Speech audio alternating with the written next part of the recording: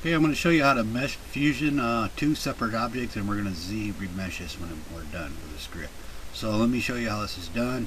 So basically what we're going to do is we're going to hold the control key down and we're going to mask a spot. I'm going to put a ear from one of the brushes and into this area right here.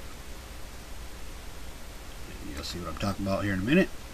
And what we need to do is we'll turn on polyframe to see right here, just see what's going on here. And then we're going to go down here to poly groups, and we're going to go group mask, clear mask. Okay, and there's our area right there.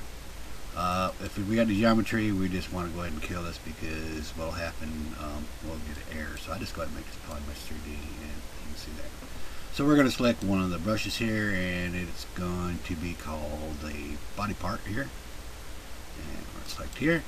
And we're going to press the M on the keyboard, and we're going to bring up, and I'm going to select the ear here.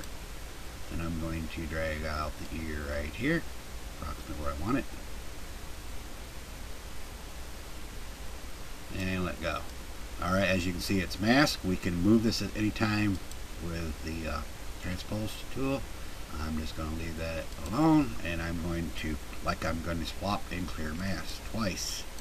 This is going to fuse it together.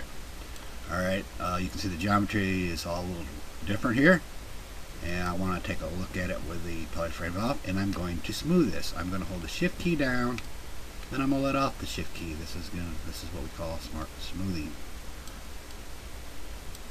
Hold the shift key, drag, let off the shift key.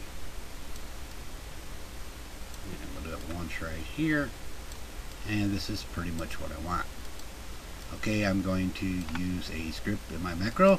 If you YouTube it, you will be able to find this, and you can try this. Reload all macros, and it's called the easy high and low for the Z remesh. I'm going to select here and click it, and look until it finishes. This is going to give us a higher and lower subdivision. It's going to Z remesh it, and it's going to fuse it all together. And it's going to look a whole lot neater. Okay, then we're going to have something like this, and we're going to have subdivisions of 1 through 5. There's the lowest, and there's the highest. And you can see right there how neat it looks.